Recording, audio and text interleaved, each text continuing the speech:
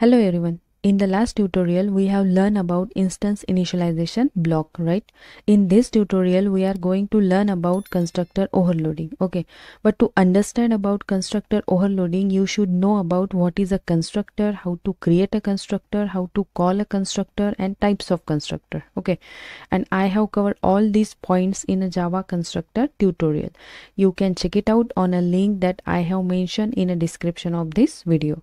So please first watch that video so that you can get a clear view about constructor overloading in Java. So let's begin, and these are the points that we are going to discuss. What is constructor overloading, purpose of constructor overloading, and at the end we will see example. Okay, now see here, overloading means more than one, right? So simply keep in mind, constructor overloading means having more than one constructor in a class. And we know that basically constructor is used for objects initialization. That means we can give values to an object field using constructor in Java. Now question comes that why do we need more than one constructor if we can initialize an object with single constructor? That means it is enough to have a single constructor in a class to initialize an object. That already we have discussed in Java constructor tutorial. Okay, so why do we need a constructor overloading in Java? What is the purpose behind it? Okay, so let's understand with an example. Now let's imagine if you have a cake shop. Okay, so first customer came into your shop and ordered for banana cake of 1 kg. So here cake has two properties, or we can say fields: name of cake and weight of cake. Okay, after some time second customer came into your shop and ordered for chocolate cake of 2 kg with rectangle shape. Okay, so here cake has three fields: the name of cake, weight of cake, and shape of cake. Okay, so after some time third customer came into your shop and ordered for circle shaped strawberry cake of 2 kg with mango flavor. So here cake has four fields: name of cake, weight of cake, shape of cake, and flavor of cake. Now see here, this is banana cake, this is chocolate cake, and this is strawberry cake. Okay, so here all are cake, but each cake has different fields, and due to different fields each cake has different structure, or we can say each cake has different form. So basically we can make a cake in a different form.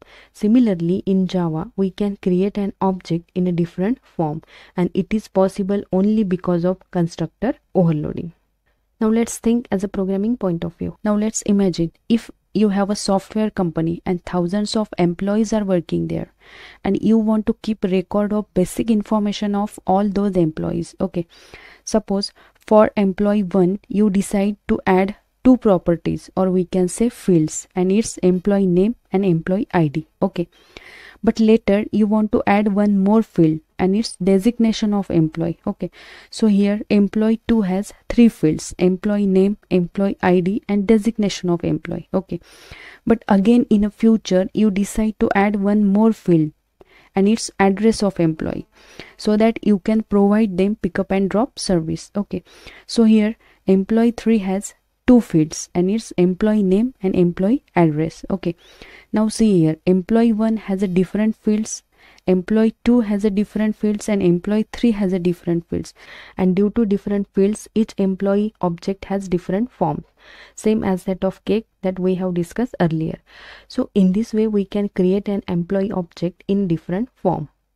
Now here each employee object has different fields, right? And each field has its specific values, and we can give values to the fields of an object. That means we can initialize an object by using constructor in Java. So here to initialize employee 1 object we need to create constructor with parameters employee name and employee ID. Okay, and to initialize employee 2 object we need to create another constructor with parameters employee name, employee ID, and designation of employee. And to initialize employee 3 object we need to create one more constructor with parameters employee name and address of employee. So here we have created this constructor for those employees whose only name and ID we want. Okay, and this constructor we have created for those employees whose name, ID, and designation we want, and this constructor we have created for those employees whose only name and address we want. So here we have created total 3 constructors with different parameters, and having more than one constructor in a class with different parameters is nothing but the constructor overloading. So basically constructor overloading is a technique in which class can have more than one constructor with different parameter list. Okay, now let's do it practically. First we need to create employee class to create an employee object. So let's create employee class. Okay, class employee. Okay, and after that let's define basic properties or fields of employee. So basic fields of employees might be employee name and employee ID, and we can define fields by declaring variables. So we can write like this.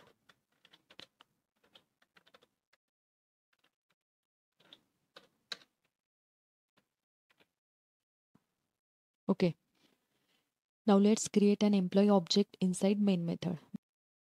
So here we are going to create employee object. Okay, suppose employee1 equals to new employee. Now let's print employee name and employee ID using println method, and println method is used to print output on a screen. Okay, so we can write like this: system.out.println, and here employee one name. Okay, name, and here employee one dot name. Okay, same we can write for employee ID. Now let's run the code. Now see here, employee one object is create with fields employee name and employee ID, right, with default values null and 0. Okay, so here null and 0 are the default values given by default constructor. And what is default constructor we have already discussed in Java constructor tutorial. So here null and 0 are useless values, right? So here we have to give valid values to an employee, and we can give values to an object using constructor, right? So let's create constructor in a class. So here we need to create parameterized constructor because we have to give values to an employee object, and we can give values by passing parameters to the constructor, and hence we need to create parameterized constructor. Okay, so we can create like this: employee, here string employee underscore name. Okay, and then int employee ID. Okay, and here employee name equals to employee underscore name. Okay, same we can write for employee ID. Okay, so in this way we can create parameterized constructor with parameters employee name and employee ID. And here we need to pass values as a parameter which we have to give to an object fields. Okay, so here name, suppose ABC. Okay, and then employee ID, suppose 301. So whenever employee one object create, then this constructor get call and invoke this parameterized constructor, and values will assign to an employee one object. Okay, now let's run the code. Okay, now see here we got an expected output. So here employee one name is ABC. Okay, and employee one ID is 301. Now let's create one more employee object. Okay, and it's suppose employee 2. Okay, so here new employee, and here for employee 2 I want to add employee name and suppose PQR. Okay, and then employee ID, suppose 305. Okay, and here I want to add one more parameter, and it's designation of employee. Okay, so it's suppose senior software engineer. So here we have passed three parameters: employee name, employee ID, and designation of employee.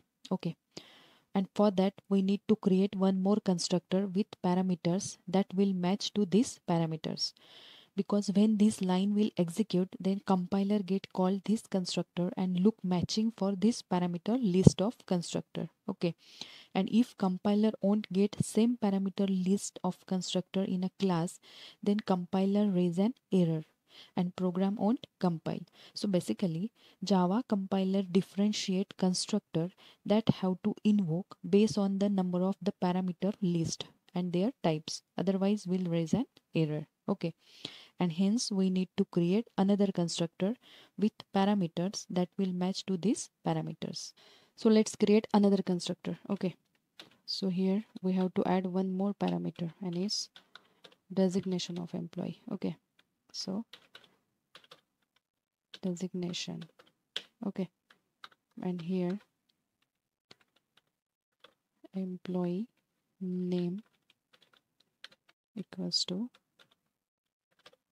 employee underscore name. Okay, and here employee ID, designation of employee, and here declare one more variable and its designation. Okay, now print value of employee 2 object same as that of employee 1 object. Okay, now let's run the code. Now see here we got an expected result without any error. Okay, now see here I want just basic information of employee 1. That's why I have put here two parameters, employee name and employee ID. Okay, but for employee 2 I want designation also. That's why I have put here three parameters, employee name, employee ID and designation of employee. Okay, now see here in future I decided to add phone number of some of those employees. Okay, so for that what we can do, we cannot change existing parameterized constructor, because if we change the existing parameterized constructor then you will have to change at all places where you have used that constructor, right? And it will be lengthy and complicated in case of big application. So instead of doing this we can simply create new parameterized constructor having fields that you want to add. So basically this is one benefit of having constructor overloading is backward forward compatibility. That means we can create any number of constructor as per our needs, right? So basically constructor overloading provides us backward forward compatibility. So for employee 3 I want to add phone number of employee. Okay, and name of employee, suppose it's LMN. Okay, so let's create one more constructor with parameters that will match with these parameters, because we cannot change the existing parameterized constructor. Okay, so let's create, and here we have to write phone number